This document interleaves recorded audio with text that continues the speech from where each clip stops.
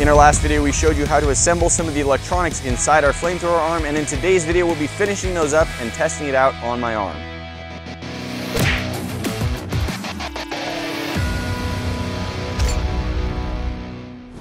One propane canister runs out fairly quickly, so I decided I wanted to add a second one. I wanted to build something that would let me use 2 propane canisters at the same time for double the fuel capacity. For that, we turned back to our small little brass pipe fitting pieces.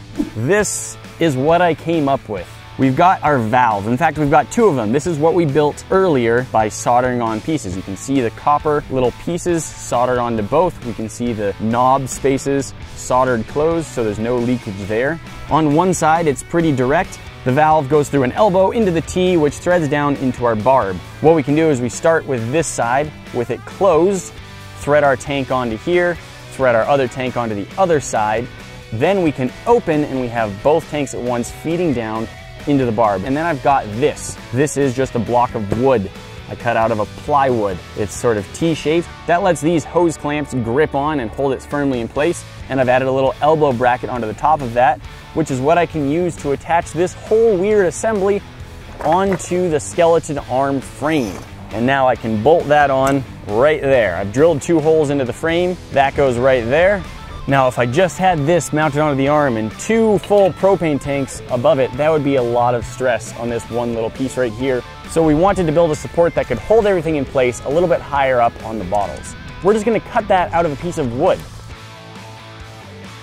Looks like about 2 13/16 inches is the diameter of our bottles. Take a compass, measure out a circle just the right size. By just the right size, I mean just a hint bigger so that it's not going to scrape and rub. We're going to go for some open circles. They won't be entirely enclosed by the board. Have it be open on one end just a little bit. Let's see, I'd say we've also got some extra board back here, so we'll trim that down a bit too.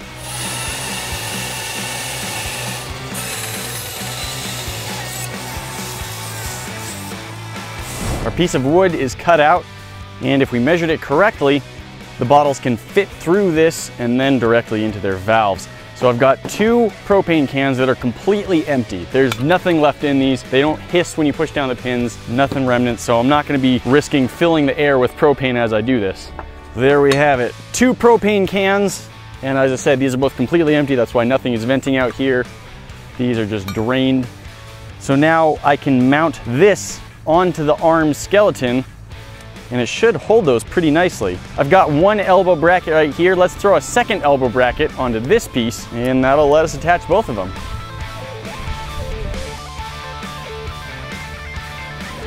Lovely, lovely, lovely. This brace is working well. It's holding our canisters right where we want them.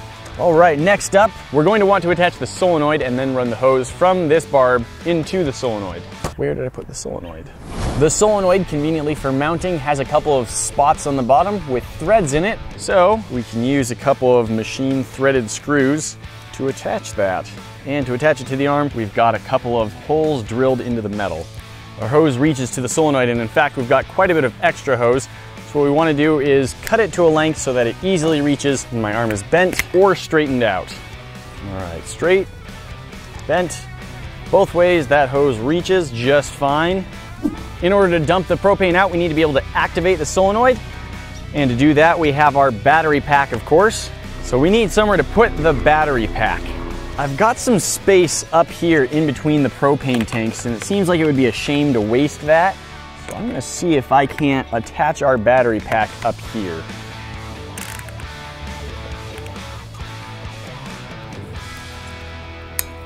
There we go, that's held nicely in place. We're gonna take apart this umbrella and use the spring-loaded metal bars as a sort of extending arm and try and make our prongs reach out onto the front of that so all of the electricity is just a good distance in front of our arm. That way there shouldn't be any fire on our hand, there shouldn't be any taser leads on our hand. It should just be safer all around. Okay, I think I need to completely destroy this umbrella. The umbrella mechanism is pretty simple here. We've got 1 metal rod that fits closely inside of another one. There's a lock that doesn't move until you press down on that. It collapses down. Normally, what holds it in the down position is some other hardware that I've already stripped off. We do have these little barbs down here, but they don't latch onto anything at the moment. So what I need to do is cut a hole in the metal right here so that it'll hook onto those. That way when I push this button, it should spring out. We've got the hole cut, well, filed in. So now we can bring this back and it latches into place. And when we push this button down, it shoots forward. As you saw, it's quite difficult to push that button down. This spike is a little more intense than we need it to be, so once again, we're gonna use the file. We're gonna keep the spike there, but we're gonna shorten it so we don't have to push quite so hard on this button. Here is what we're going to use to extend those taser diodes. I have these two leads that have sort of a ceramic, non-conductive back, and of course the metal up front. At the back of these leads, I have soldered on these two wires and covered the backs in some liquid electrical tape. And I'm now actually going to put several more layers of stuff over that to make absolutely sure that the electricity isn't going to try and arc between the wires back here and that it really sticks to the leads where I want it. We're also going to attach these onto the front of this telescoping rod. You now need to drill a hole big enough for the screw to fit in.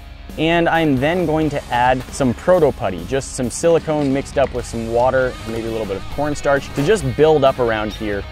Now, if we attach this umbrella bar right about here, you should be able to press this button and it will extend automatically. So we need to attach the umbrella bar onto the frame. To do that, we've got a hole drilled right here. We'll drill a hole into this and use a bolt to hold that in place.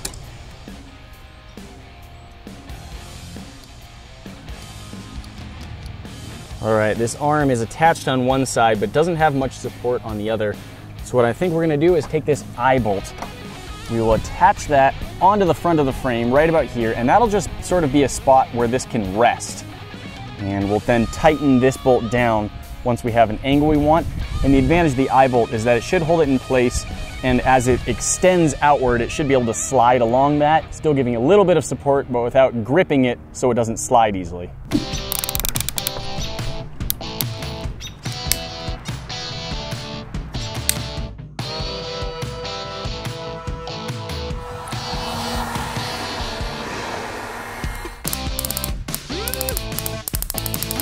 That's what we're looking for.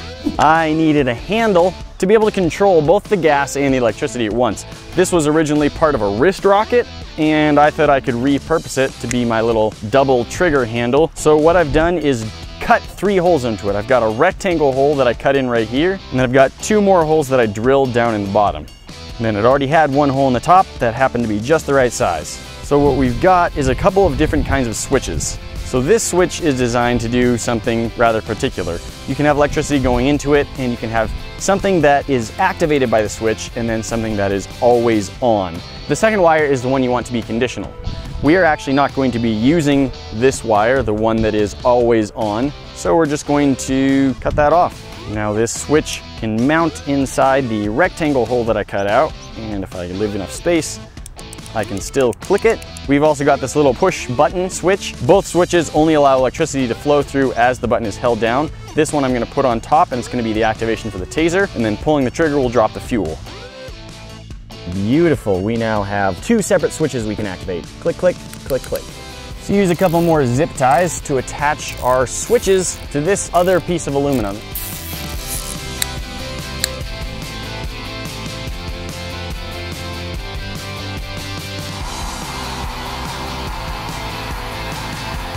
From a functional standpoint, this flamethrower arm should be ready to go. I think we need to give it a test.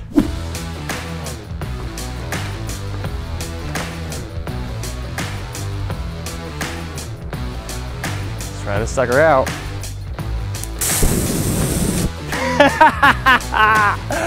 Yes!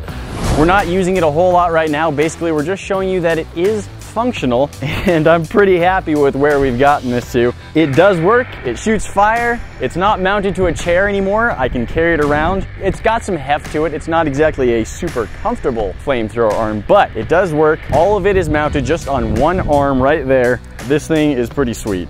Stay tuned for part 3 where we decorate this whole thing in some cool cosplay style armor and make it look like a giant robotic arm. Guys, as always, we've got more for you to see, so you don't miss out on the fun. This box up at the top will take you to our last video. That's a good one. You should go check that out. The box down at the bottom is going to show you what YouTube thinks you need to be watching. And this bomb here in the middle will subscribe you to the channel. This is how you make sure you don't miss out on anything cool we do in the future. Don't forget to ring that bell, and we will see you in the next one. Talk to you then.